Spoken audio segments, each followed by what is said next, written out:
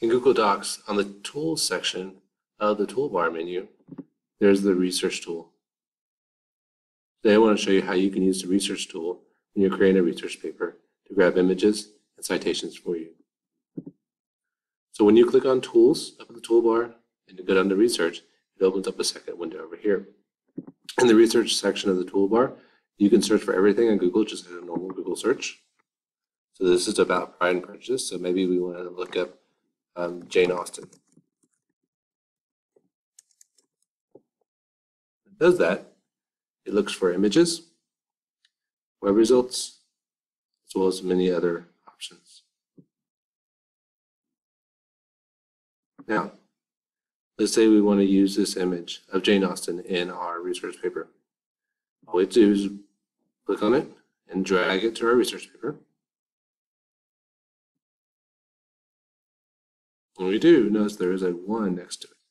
That 1 is actually citing the picture.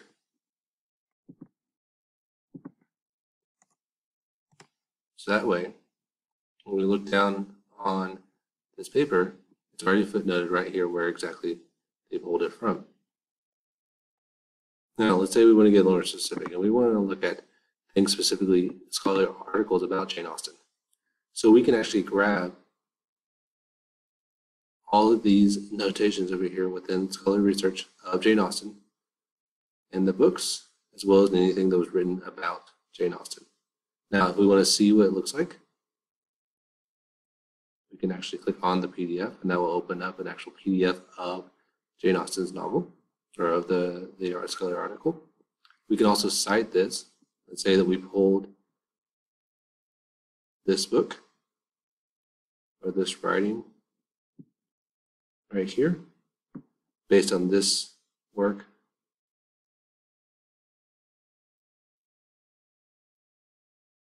Right here, we could then cite as a footnote,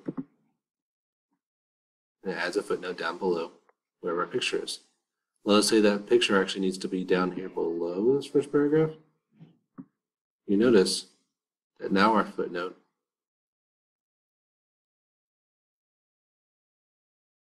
is still there, and the citation is there as well. So we're going to put this back up here.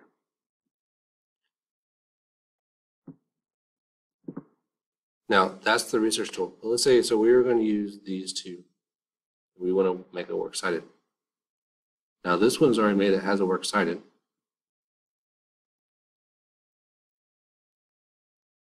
There's a lot of hanging indents, and this is MLA style and all that. Now, let's show you how he did that. One of the ways you can do that on Google Tools is that if you use the add-on, go to Get Add-ons, look for the add-on EasyBib. It's right here, but a lot of times you might just need to search for EasyBib. I'll do a search for it, you click free, allow for it to access the components it needs. That will then launch a new sidebar over here under EasyBib and Manage Bibliography. Now, when we manage bibliography, go back up to the top, grab our citations.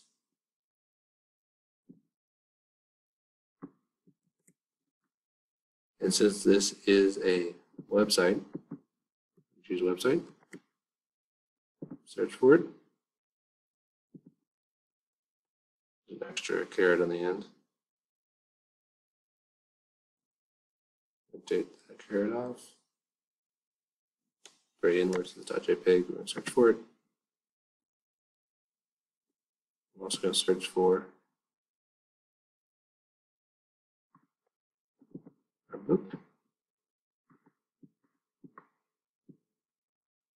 Persuasion.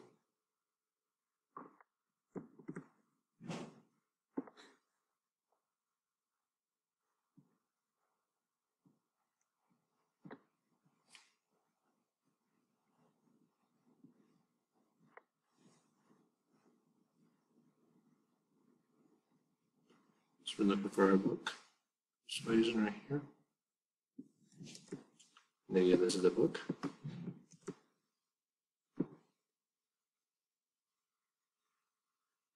I'll find the one that was used.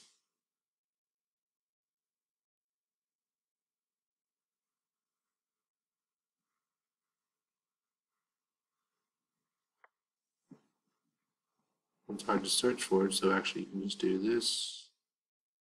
It gives you a little bit of results.